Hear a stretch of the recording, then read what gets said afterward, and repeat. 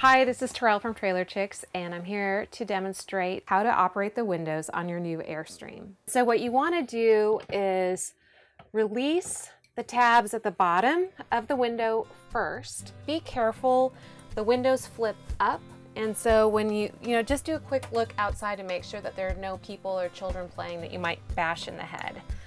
So you'll rotate the tabs down, releasing them from the locking gate, and then you'll take these two levers and slide them up, and they will automatically push them into place so that they're locked.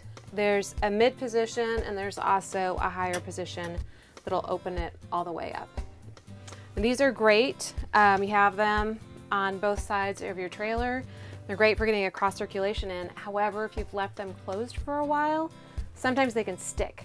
So rather than trying to jam them open from the inside with these levers, a quick trick is just to go outside and use a credit card or a plastic spatula to gently pry the windows loose. Start at the corner and work towards the center. Come back in and you should find that the seal's been loosened and pop it back out open again, like this. Remember, proper maintenance and care will keep you and your Airstream happy for years to come. Find more tips on Airstream.com or visit your local Airstream dealer.